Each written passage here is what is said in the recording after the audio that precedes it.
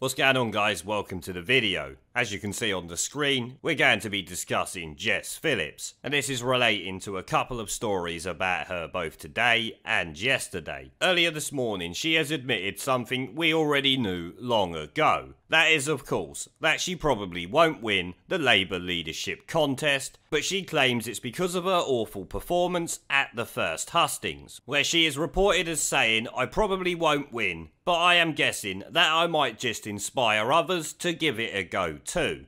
What? So you getting absolutely trounced at this stage during the competition is going to inspire others to do it? But it has to be said, another reason why Jess Phillips likely wouldn't win the Labour leadership, and if she did, would only cement Labour's position as a shit-kicker party with no chance of getting in government. This is of course relating to something she said on Sophie Ridge on Sunday during a pre-recorded interview that was aired yesterday, with Sky News themselves running an article saying Jess Phillips urges men to pass the mic on Labour leadership. Of the 5 candidates in the race, Shadow Brexit Secretary and early frontrunner Sir Keir Starmer is the only man. And naturally, Jess Phillips has a big problem with that, because in her radical feminist view, she thinks the Labour leadership candidates should only be women so that women can win. Because as you will all agree, the feminist narrative that she subscribes to is highly condescending to women, considering them unable to compete against men, or the so-called patriarchy, which we all know is something Jess is a great fan of blaming for everything that goes wrong in her miserable, insignificant life. Now we'll read for a little bit of this article and then we'll take a look at the short clip that they have included with it. The interview itself was 15 minutes long or so and contained 99% dribble. It says, Labour leadership challenger Jess Phillips. Well, calling her a challenger for the Labour leadership is definitely being generous. I would consider her a candidate or a spectator, since she is not going to win, even though I would absolutely love it if she did. We all live in reality, we know that it's not likely to happen, to the point where I am almost certain. She has urged men to pass the mic on the top job, arguing it would be embarrassing if Labour failed to elect a woman. No, what will be embarrassing is you electing someone who is not the best, much like you clearly did when you elected Jeremy Corbyn, you bunch of idiots. The prominent backbencher warned it would look bad and also hand ammunition to political opponents who were laughing at us. Well, I can definitely tell you 99% of your opponents won't be laughing at you because you have a man as the leader, that is for sure. Maybe the Liberal Democrats might, because they are the definition of wokeness, but the rest of the country and the world are not laughing at you. Most of them don't care, and the ones that do, I'm sure, would want you to elect the best person for the job. Not because she has a vagina. I mean, take a look at what the last Conservative female Prime Minister did. She's not exactly loved, is she? Unlike the Conservatives, Labour has never had a female leader. And the only people that seems to matter to is Labour, namely the women in Labour, who, it would seem, are just not good enough to get there on their own merits. Of the 5 candidates running, we don't care about that, we know there's just one man in it. Asked how it would look if Labour again elected a man as leader, Miss Phillips told Sky News' Sophie Ridge on Sunday programme it would be true to form. What, true to form of them electing who they think is best, rather than just electing a vagina? Because that's what you want them to do. Never mind whether the person's best for the job, Jess, just elect their vagina because they have a vagina. It can be nothing more than that, it seems, in Jess Phillips's world. She said the Labour Party has a blind spot in this regard, it always has. It's genuinely frustrating because it does a disservice to the Labour Party's record on women, but I think it would look bad. No, it will just look bad in your mind, and of course the minds of rabid feminists and Twitter shitweasels that Jess seems to think is the whole country, or at least speaks for them. Which maybe explains why Jess is doing so piss poor in the Labour leadership contest. Because maybe even most of Labour's membership has had enough of her constant screeching about every single oppression the world has ever known. The last election proved most of this country has already had enough of that shit. She continued, I think it will be embarrassing, it gives absolute grist to the mill and ammunition to our other side. I have had Tory members of Parliament laughing at us after the last time. No, they were probably just laughing at you because you elected Jeremy Corbyn, you complete idiot. I expect it has nothing to do with their gender, you imbecile. Let's be honest, the Tories are not far off the wokeness of Labour, and definitely weren't during the 2017 election campaign. That is for sure. It's not great if we can't ever seem to think that the women are good enough. When you're a woman in politics, you're always the next time. Oh, it'll be your turn next time. Except for, of course, Theresa May, Jo Swinson, Nicola Sturgeon, Margaret Thatcher, you know, the other female leaders of former parties and Prime Ministers, Jess. You talking absolute shit. And rather than me continuing to read it, let's actually hear what she had to say in this minute-long clip that we have here, with her lovely face on it. When you're a woman in politics, you're always the next time. Oh, it'll be your turn next time. When you're a woman in politics, it's always like, you're always told we have to pick the best person for the job, as if that best person, they never mean the best person. They often mean the best man. And that is disappointing. Do you think men need to step aside sometimes?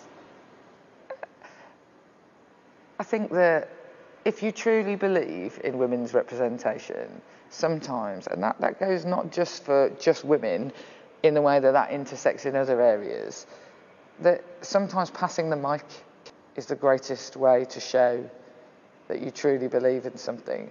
But I think it's a very, very difficult argument to say you should stand back if you truly believe you're the best person for the job.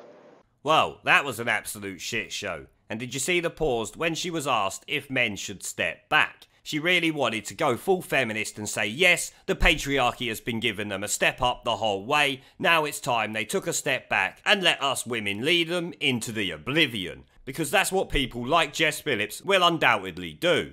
You see during the interview her looking around a few times, trying to think of something to say that she hoped wouldn't be too offensive towards men. Because even this plank knows she needs men to vote for her in order to become the Labour leader, and if she was the Labour leader, she would once again need men to vote for her so she could become Prime Minister. But we already know that's never gonna happen. But it should be pointed out, could you imagine if a Tory or Brexit Party or any male MP sat there and said women should step aside to give men a better chance of doing this and that? It would be absolutely incredible, and people like Jess Phillips would be screaming from the rooftops about the patriarchal oppression women suffer in the United Kingdom, despite having exactly the same rights and chances as everybody else. And actually, when I think about it, in my experience, women have a few more rights that I don't even enjoy. But then again, Jess talking shit is nothing new, is it? So we shouldn't really be surprised by that. Now, the article also picks up on something else she said during the interview,